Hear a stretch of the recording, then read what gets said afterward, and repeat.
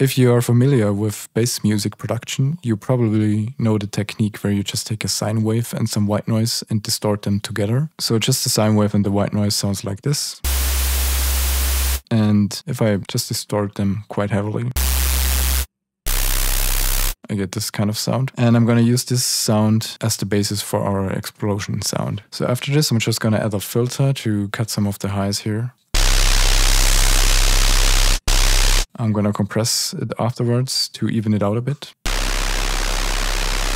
Because of this, we are losing a bit of low end, but I'm gonna use an equalizer anyways to shape the sound a bit more. And I'm especially gonna boost the lows here.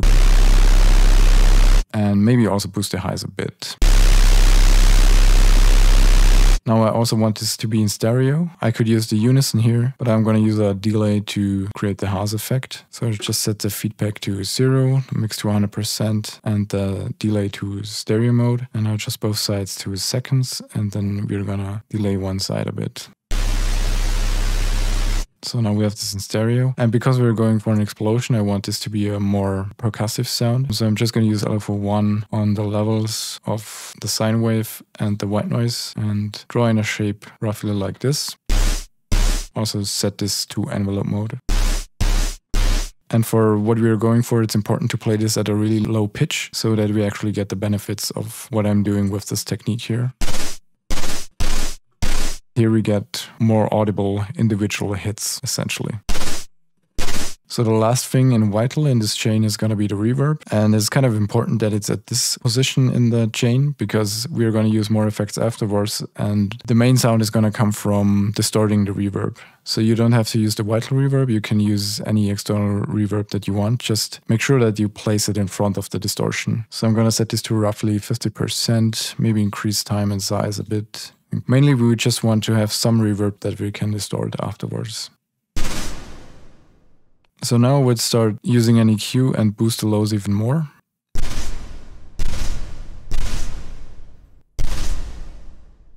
So after this I'm going to use the drum bus plugin in Ableton. And I'm going to use it for two things. I'm going to use it for the distortion here. And I'm going to use it for the transient shaper. So you can use any transient shaper you have access to and any distortion that you like. For this tutorial, I'm just going to be using drum bus. So without the transient shaper, it sounds like this. With the transient shaper, it sounds like this. It just gives it quite a bit more attack. And now the main thing is going to be the distortion up here. And again, we are going to distort the reverb now. So this typically sounds ugly and it's also going to sound quite ugly in this case, but it's the sound that we're going for with the explosion.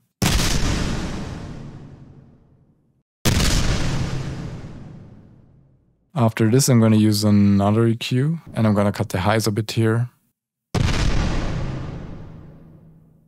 And lower everything but the very lows here. And at the end of our chain, we can use a compressor and compress everything a bit and also, in this case, push it into the soft clip.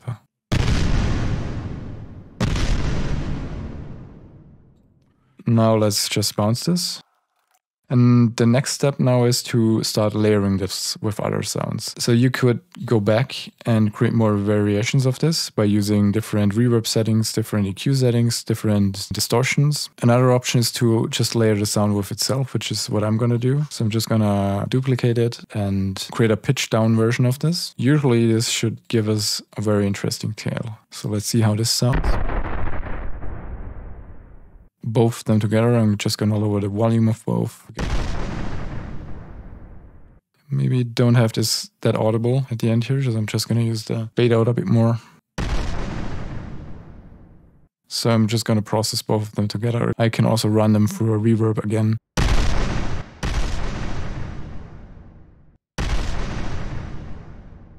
Now the interesting part starts also when you start layering this with organic recordings. Which is not something you have to do, but organic recordings can really help this to give it a more natural tail. This don't have to be really big sounding recordings because that's what we synthesize. Now we want to add more details to the tail and to the sound overall.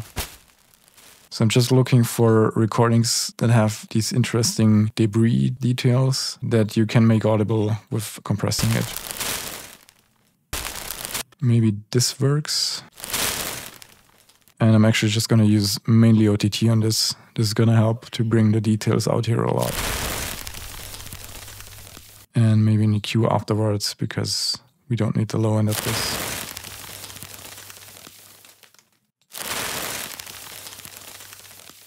And let's maybe look for another sound.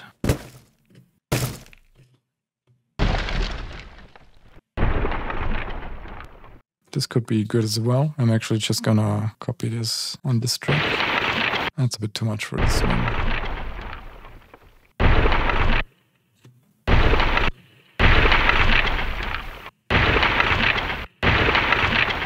So let's see how they all sound.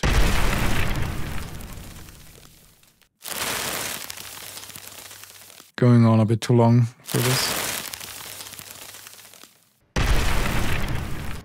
Also turn the volume down of these a bit. And we're gonna also put all of this into another group so we can process them together.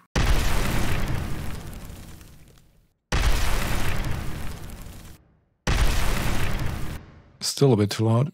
But as you can see, if you play around with this, combined with the synthesized stuff that we have here and, you know, very random small recordings, you can get very interesting textures for these explosions. So let's bounce this entire sound down. What's also really interesting is if you just pretty much cut the majority of the tail, so it's a really short sound, and then you get a really aggressive sounding layer that you can use for other sounds. And I would probably layer this sound more with some mono sounds, because what we synthesize here is in stereo, and I would probably want a transient that's in mono. So just, you know, a kick sample or a snare sample or something maybe that you have synthesized with white noise. It's just in mono. So you have a mono sound at the attack that's punching through, and then you have all the interesting tail here in stereo.